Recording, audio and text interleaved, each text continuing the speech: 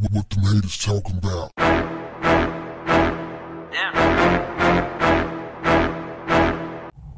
What's up, family? Question.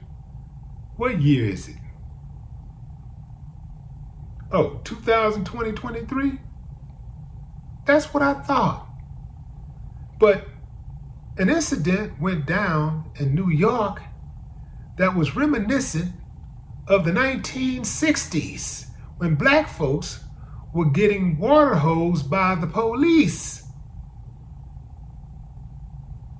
Family, we got a white neighbor who disrupted his black neighbor's dinner party and used a backyard hose to end their gathering. The September 2022 incident happened at an intimate get-together hosted by Dr. Eve Duraso, the first physician to get the COVID-19 jab in the U.S. at his residence in Queens, New York, according to the lawsuit obtained by Atlanta Black Star. 15 people were in attendance, mostly black and Latino, who worked in high-profile positions in their respective fields. Check this out, family.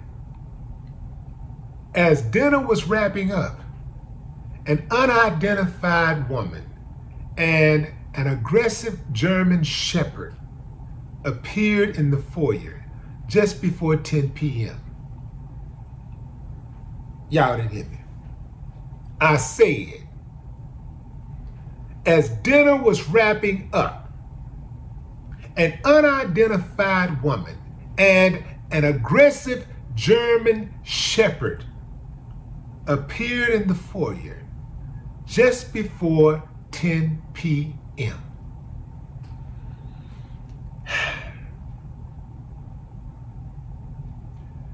The doc told the woman that they were about to end and to exit his property, to exit his home. Get out. The doc returns to his backyard, and that's when Marcus Rosebrock, the defendant, turned on his water hose, his powerful water hose, and started spraying the doctor and one of his friends who were in a treehouse. According to the lawsuit, they had feared for their lives because they thought they were going to get knocked to the ground. They politely asked him to stop, and he wouldn't stop. I wonder why he wouldn't stop. Woo! Okay, fam. They say he violently drenched them with water, drenched their face and body with water, putting them in fear of serious bodily harm. According to the allegations, Rosebrock continued to do this to other guests when they tried to speak to him, and he also did the same thing to the catering staff who was working at the house. Okay, so what are they asking for? They're seeking monetary damages for the emotional injury Rosebrock caused to them, per the report. The lawsuit also states that the good doctor and his family don't feel safe in the house anymore. They don't feel safe giving events, putting on events. The Durasos feel like hostages in their own home. Good thing it's the Durasos and not the Dennises, because this would be an entire different story. I ain't playing no games. Ain't nobody running me off. Ain't nobody bullying me. Family, if they can do it to the good doctor, an upstanding individual, a guy who did all of the right things. You know how they talk about doing the right thing. Just work hard and be a good citizen and just try and don't cause any trouble. And you too can have the American dream and we'll respect you. Only reason why we don't respect you because you guys just don't work. You're all just a bunch of thugs and you're just lazy. You won't work.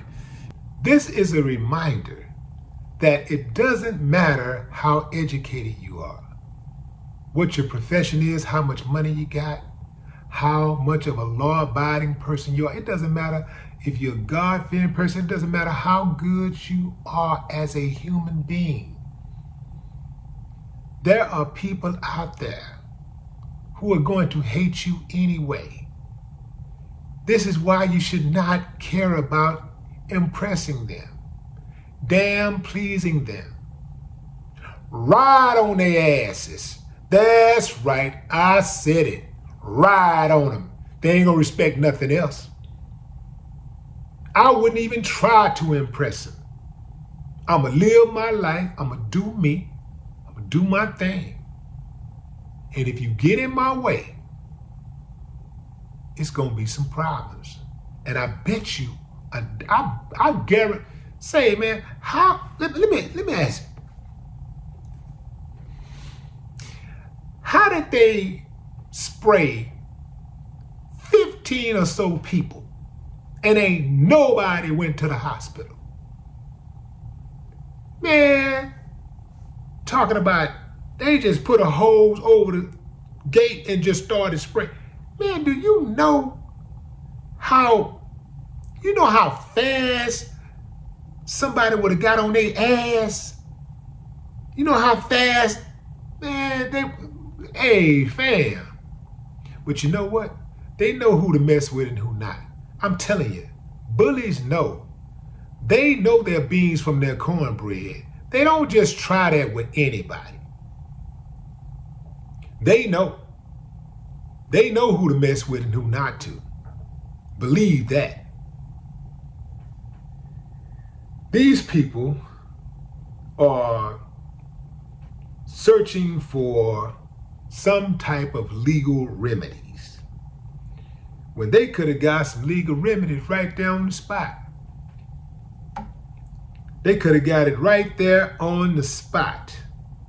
So, according to local laws in NYC, quiet hours range from 10 p.m. to 7 a.m. during the weekdays.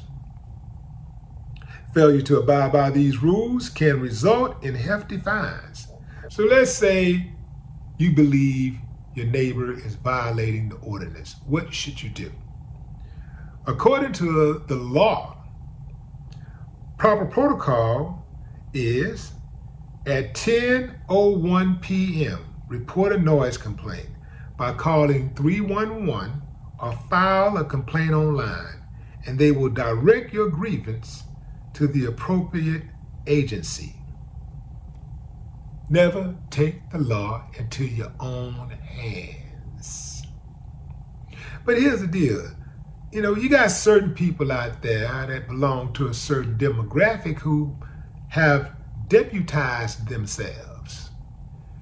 Anytime, pretty much when it's somebody that is not white, they become the police.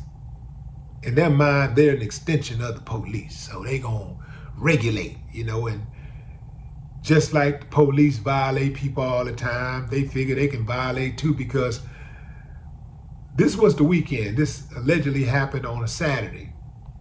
But the noise, the quiet hours was posted for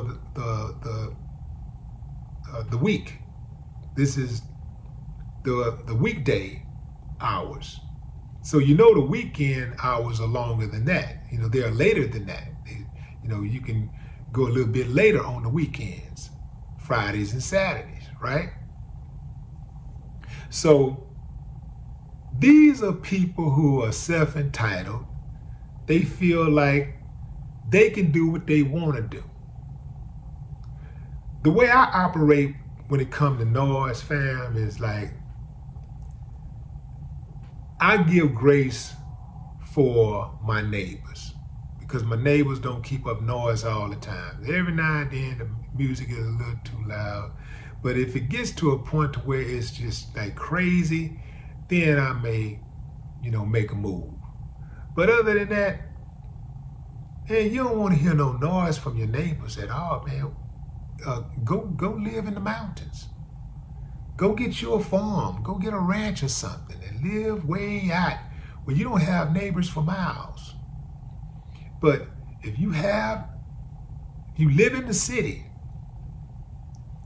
you're likely going to have a neighbor that's close enough where you can hear their music if they're having a party. Again, fam, like most of the time it ain't that big of a deal and it don't last that long anyway. And if you extend grace to your neighbor will extend grace to you normally because they know sometimes they can get a little loud. The best thing to do is when you're having a party is to actually go to your neighbors and tell your neighbors that you're going to have a party.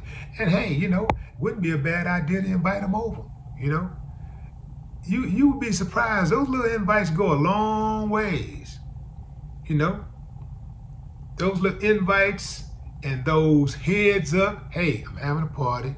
If you get a little loud, if you think it's a little too loud, hey, give me a call and then, I'll turn it down. I'll make sure everything's cool. Conversate, have a conversation with your neighbor. Like that particular neighbor, perhaps it would have helped that situation. Perhaps it wouldn't have helped the situation. In any event, they would have opened that water up on me. They'd try to hit me with some hoses. Oh, I would have made the ancestors proud. I would have made the ancestors would have been dancing in their graves if they had tried that with me. Because I would have blacked out. All I would have been thinking about is the 1960s. A German Shepherd and water hoses? Oh, hell no. But what say you, fam? Drop a comment. I'd love to hear your thoughts.